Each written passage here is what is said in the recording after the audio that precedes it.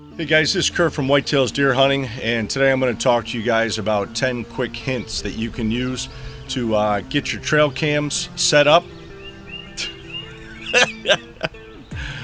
Oh boy.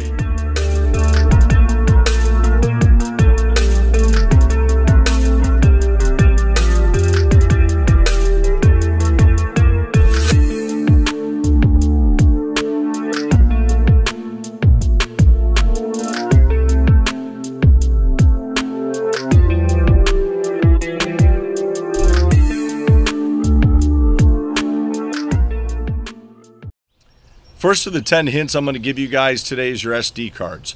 Make sure that you have 2 dedicated SD cards for every single one of your cameras, and make sure that you only exchange those 2 SD cards for that same camera. That way, if you have an issue in the long run, you can narrow it down to either of the SD cards or the actual camera itself to go ahead and rectify any issues or problems you have with pictures and picture quality.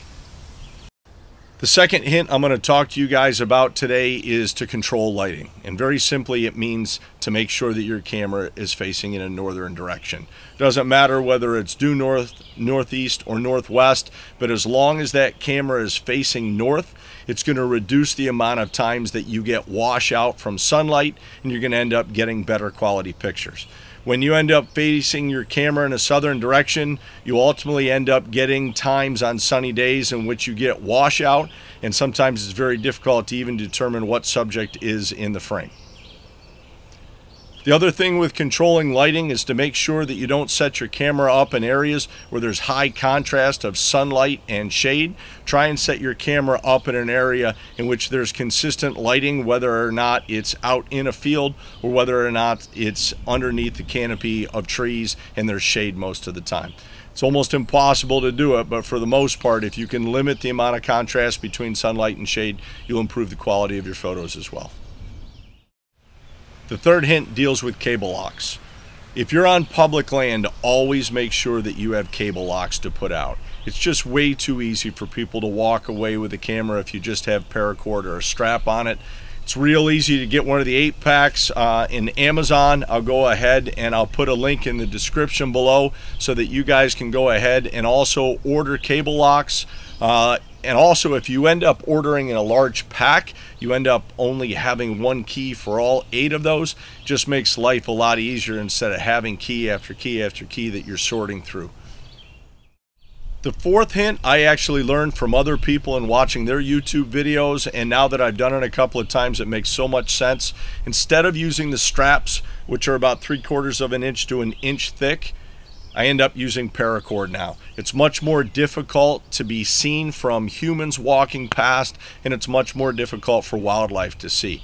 I've got a picture here that gives you an idea of 2 cameras, one with a strap and one with a paracord, and it makes such a difference just by looking at that picture right there and seeing that the strap is much more evident on a tree than the paracord is.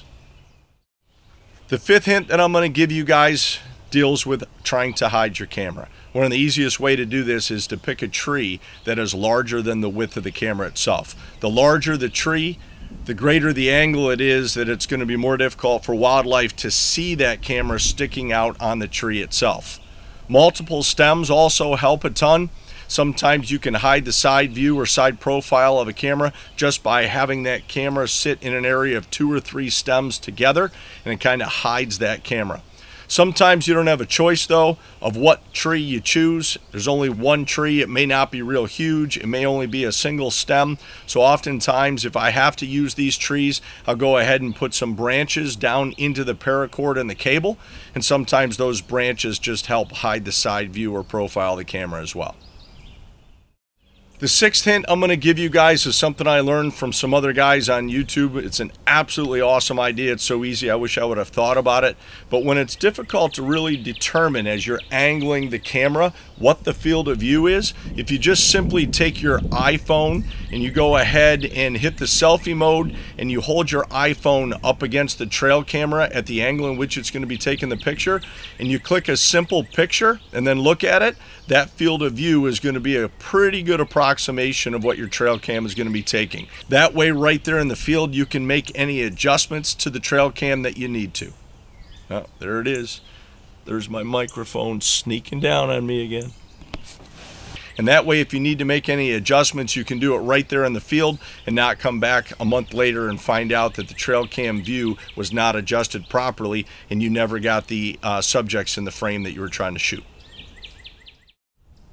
The seventh quick hint is how high to put the camera and how far away to put it. Probably about 7 feet is the best height to put the camera. I always put a stick behind the top of it to angle it down a little bit. And I usually try and put the camera about 20 or 25 feet away from the trail or the scrape that I'm shooting. That way it's going to make it more difficult for the deer to see it because it's not at eye level, it's 7 feet high, and it's 20 or 25 feet away, so usually it's out of their field of view. Even if I have some older cameras which still have some red flash, I really find out that at 7 feet and 20 or 25 feet away, very rarely do any bucks or does, even mature bucks and does, pick up that trail camera. The eighth hint that I'm going to give you guys relates to putting the trail cam at a 90-degree angle to the trail that you're shooting on. That way you can see whether the deer are moving right to left and left to right. And as long as you put that camera about 20 to 25 feet back, you're not going to miss any subjects. It's going to go ahead and have plenty enough time for that camera to read the subject coming across and getting a picture of it before it goes past the frame. Using your notes in your iPhone is the actual ninth hint I'm going to give you guys. I actually write down all of the modes and all of my setup information into my notes.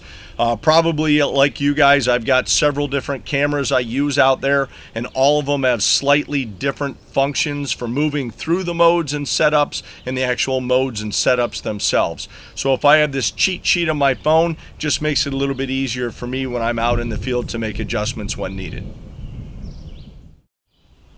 The 10th and final hint that I'm going to share with you guys is scent control, scent control, scent control. I usually spray my cameras down at home. I usually carry them out into the field in a backpack that was sprayed or in a plastic bag. And when I get out to put the cameras up, I spray my hands down really good. And once I get the camera up, I spray down the straps, I spray down the cable lock, and I spray down the camera again to try and reduce my scent. I also have a little wipe that I use that was not washed in soap, and I use that wipe to go ahead and clean off the lens after I spray it. That way I've got a clearer picture. I'm hoping that these 10 quick hints are going to help you guys with setup and trail cam placement. I know I just got all my cameras set up here at the end of May, beginning of June, and I'm excited to have those cameras start collecting data to help me make better decisions about where I'm going to hunt on public land this fall.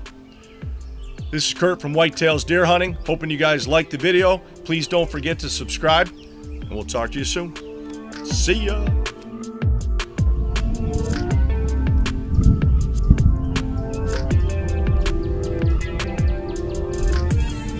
Well, that was close. As I finished up that video interview, I hopped in my truck. 2 minutes later, rain started coming down. Thunderstorm on the way. Time to go home.